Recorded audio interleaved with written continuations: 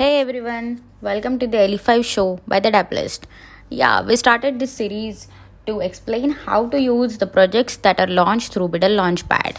Yeah, so let's get started.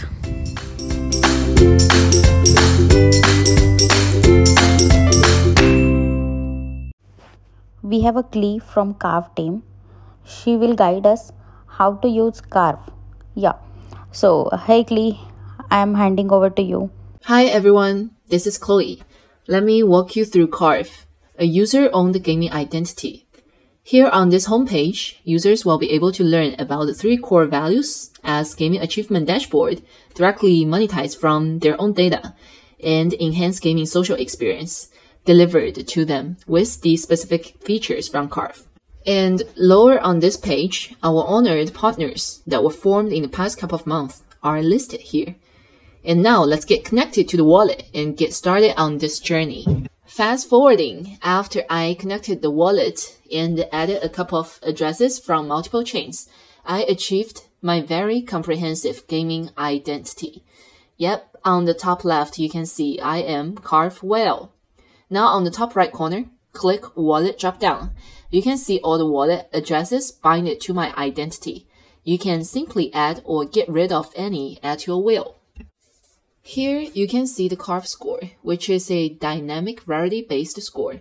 The goal here is to have a score that's fairly reflecting how rare a player is in the gaming metaverse, so the players can compare with each other. Below that, you can see some high-level metrics on the Web3 games that you're playing or played before. And if we click here, or more stats, we'll be able to be directed to another page. Here, you will be able to see your current NFT holdings in worthy of USD, bought price and sold price by different games. On the right-hand side, you will be able to see how many NFTs or NFT counts you're currently owning or ever owned. Scrolling down, the in-game NFT assets from different games are displayed here. And if you keep going down, you will be able to see the transaction details, including token transactions or NFT transactions. Meanwhile, you can also filter this information by games from the sidebar. We're proactively working with our community to add more stats to this page. And if we backward to the profile page, you all see the showcase here, showing 4 badges. Currently, it's displayed as the user's most recent or rare gaming achievements, but later, users get to choose their favorite badges to display. The showcase is where you collect and show off your top gaming moments. If you hover over, you will be able to see a story behind this badge, how you're qualified for it.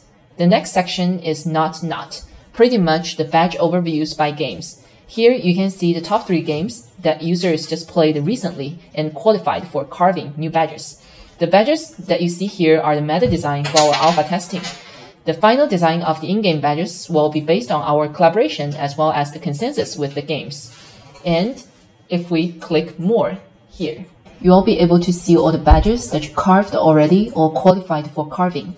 We're still working on the grouping and sorting feature to make it more clear and convenient for the players to dig back to one's memory and review that gaming story again. Now let's discover more. Here we see the achievements across all games that I'm qualified for, as 46 achievements are unlocked and new badges to be carved, since I made new progress in the games. Users will be able to filter by certain game on the sidebar. Let's take Sideball as an example. Here, I unlocked this badge called Treasure Hunter as I transferred my in-game NFTs for more than 3 times. Interesting. So let's click here and carve this one. I'm asked to choose a wallet to hold this badge. Let's pick a random one. And so the mint started. This shouldn't take any time more than a minute. After the badge is carved, it will be displayed in your showcase, which I just showed you. Now we see the carving badge just refreshed its status to be already carved. Scrolling down, the badges with carve simply means that user hasn't unlocked that badge yet. So far, I just showed you what info a user or a player would see from its personal dashboard and how to accumulate their top gaming moments as credentials and comprehensive gaming identity as they keep playing games. Now I'll take you to our first initiative to enhance social experience for them. So we go to leaderboard. Here, you can see your rank and who the top 100 users are. The leaderboard are made for global rankings or by per game.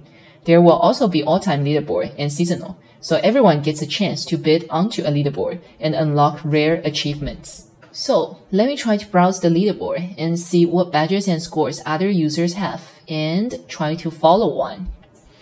And let me get to see more info about this guy, what achievements he or she has made, and what most recent games it has played. Amazing! Going back to the leaderboard, I'll filter by a game. Let's take Cyball as an example again. You can tell I love Cyball. You can see the ranks here, and the players on the list are much different from all or the global one. The per game rank here is based on such users per game Carv score, which is the total value of all qualified badges rarity score. And the global rank is based on weighted average of 4 games per game Carv score, taking dynamic, active users and revenue or volume as factors. Upon our conversation with partner games, leaderboard and growth path-based in-game badge system help them to retain games' existing users. Last but not least, we go to event page where games post campaigns and direct incentives to acquire new users with specific credentials. You can see the ongoing events here, and on the banner spot, we see Commonverse, which is a uprising game, launching its commemoration badge with Carv. So clicking on it, we see the 2 requirements a user need to meet to be eligible to claim the badge, and the benefits that the badge is gaining. I've already done my work and carved the badge. I'll be able to participate in the benefits, which is their most recent INO with early access and discounted price before the public sale. So we go to the marketplace. Carv Marketplace is integrated and rebranded from Warriors, which was a credential-gated INO and scholarship platform launched since last Christmas.